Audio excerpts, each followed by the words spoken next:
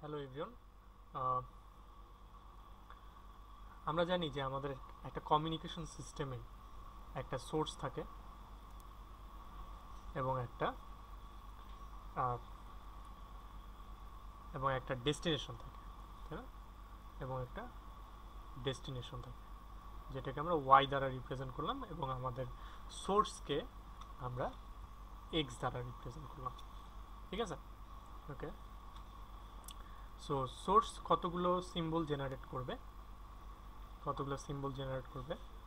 এবং আমরা আউটপুটে ডেস্টিনেশনে রিসিভার থেকে কতগুলো সিম্বল পাবো, যেটাকে আমরা বলতেছি output symbol.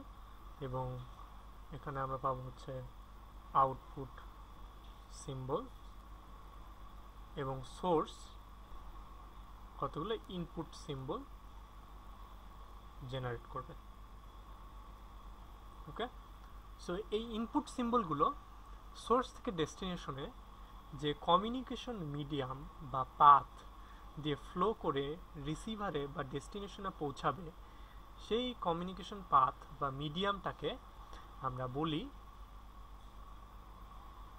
Channel, communication channel. এবং ম্যাথমেটিক্যালি আমরা এই চ্যানেলকে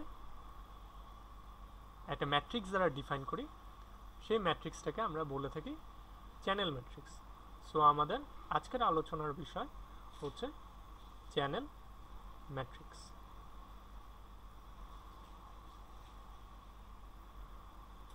সো আজকে আমরা বোঝার চেষ্টা করব যে আমরা কিভাবে একটা কমিউনিকেশন চ্যানেলকে ম্যাট্রিক্স দ্বারা রিপ্রেজেন্ট করে থাকি ম্যাথমেটিক্যালি। ওকে, সো আমরা কতগুলো ইনপুট সিম্বল কনসিডার করি। আমরা ধরি যে আমাদের input symbol x, input symbol হচ্ছে এমটা সিম্বলকে আমরা ট্রান্সমিট করব। সো আমাদের ইনপুট সিম্বল হবে x1 x2 এরকম করে এক্স এম পর্যন্ত, এবং আমাদের আউটপুট সিম্বল হবে y is equal to y1 y2 থেকে yn পর্যন্ত, এনটা আমরা আউটপুট সিম্বল পাবো। সো আমরা এখন আমাদের চ্যানেলকে যদি দেখাই এরকম x1 x2 এরকম করে x অফ m পর্যন্ত, এটা হচ্ছে আমাদের x, এবং আমাদের আউটপুট সিম্বল y1 y2 এরকম করে yn পর্যন্ত, এটা হচ্ছে আমাদের আউটপুট y। এবং মাঝখানে আমরা লিখব probability of y of j given x of i।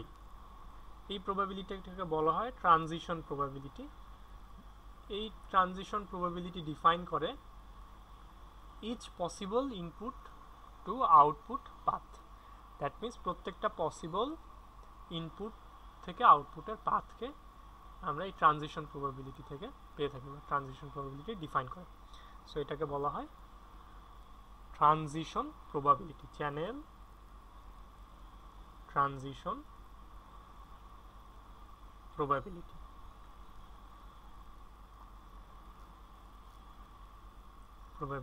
ওকে ওকে, আচ্ছা, তাহলে আমরা যেটা শিখলাম সেটা হচ্ছে আমরা একটা চ্যানেলকে চ্যানেল ট্রানজিশন প্রবাবিলিটি দ্বারা রিপ্রেজেন্ট করতে পারি। ওকে, সো তাহলে আমাদের চ্যানেল ম্যাট্রিক্স হবে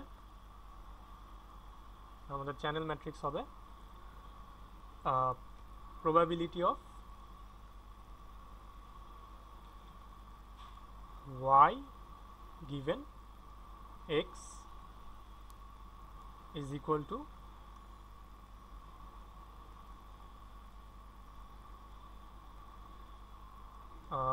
আমাদের ফার্স্ট এলিমেন্ট হবে probability of y1 given x1, probability of y probability of y2 given, sorry, probability of y2 given x1, এরপরে হচ্ছে probability of y3 given x1, ওকে, এরকম করে কত পর্যন্ত যাবে? probability of y1 given x of m পর্যন্ত যাবে, ওকে। So sorry y of n given x of m পর্যন্ত যাবে, ঠিক আছে। আচ্ছা, সরি আমি একটা ভুল বলছি, probability of yn given x1 পর্যন্ত যাবে, ওকে। সো আমি প্রথম রোটা কালার দিয়ে লিখলাম, ডিফারেন্ট কালার দিয়ে, যাতে বুঝতে সুবিধা হয় যে কোনটা আমাদের আউটপুট এবং কোনটা আমাদের ইনপুট। রেড কালারটা হচ্ছে আমাদের ইনপুট এবং ব্লু কালারটা হচ্ছে আমাদের আউটপুট, ওকে। তাহলে নেক্সট রো হবে probability of y1 given x2, probability of y2 given x2, এরকম করে probability of yn given x2। Similarly এদিকে আসবে হচ্ছে probability of y1 given xm, এবং এই কর্নারে আমরা পাবো probability of yn given xm। So এটা হচ্ছে আমাদের ট্রানজিশন প্রবাবিলিটি ম্যাট্রিক্স, যেটা হচ্ছে চ্যানেল ম্যাট্রিক্স, যেটাকে আমরা চ্যানেল ম্যাট্রিক্স বলছি, ঠিক আছে। আচ্ছা, সো প্রথম এলিমেন্ট দ্বারা কি বোঝাচ্ছে যে x1 ট্রান্সমিট করার সাপেক্ষে y1 পাওয়ার প্রবাবিলিটি। সেকেন্ড এলিমেন্টটা কি বোঝাচ্ছে? x1 ট্রান্সমিট করার সাপেক্ষে y2 পাওয়ার প্রবাবিলিটি। থার্ড এলিমেন্ট ডিফাইন করতেছে x1 ট্রান্সমিট করার সাপেক্ষে y3 পাওয়ার প্রবাবিলিটি, ঠিক আছে। সো আমি x1 কে ট্রান্সমিট করলাম, আমি x1 এর রেসপেক্ট করেসপন্ডিং আউটপুট y1 পেতে পারি, বা নয়েজের কারণে আমি x1 এর y1 না পেয়ে y2 পেতে পারি। সো x1 ট্রান্সমিট করার সাপেক্ষে আমি y2 পাচ্ছি, x1 ট্রান্সমিট করার সাপেক্ষে আমি y3 পাচ্ছি। সো দ্যাট মিনস আমি x1 ট্রান্সমিট করলে কিছু না কিছু পাচ্ছি। সো ইচ মানে প্রত্যেকটা রো, তাহলে প্রত্যেকটা রোকে যদি আমি সাম আপ করি তাহলে আমি পাবো হচ্ছে 1, ওকে।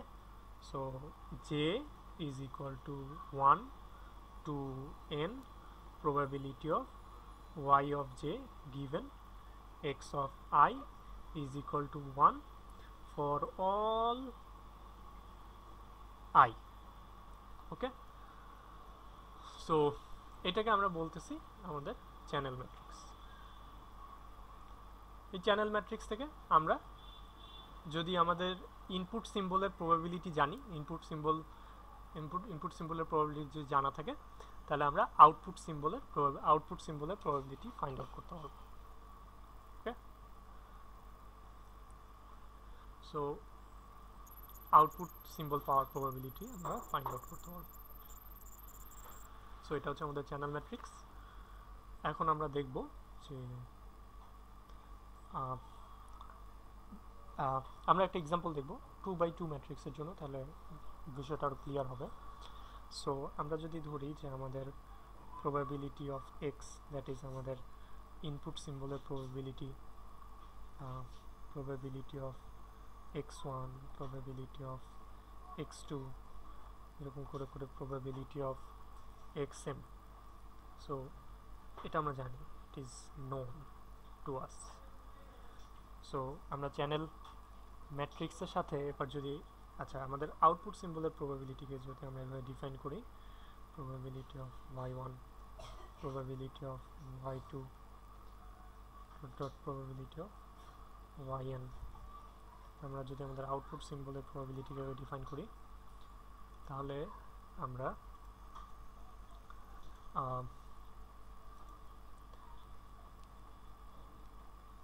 আমাদের ইনপুট সিম্বলের প্রবাবিলিটি আমরা জানি, কিন্তু আউটপুট সিম্বলের প্রবাবিলিটি আমরা জানি না, আউটপুট সিম্বল পাওয়ার প্রবাবিলিটি আমরা জানি না। সো আমরা আমাদের output সিম্বলের probability P of Y আমরা পাবো হচ্ছে যদি আমরা পি অফ এক্সকে আমাদের চ্যানেল ম্যাট্রিক্স দ্বারা মাল্টিপ্লাই করি, ওয়াই গিভেন এক্স দ্বারা যদি আমরা মাল্টিপ্লাই করি তাহলে আমরা আমাদের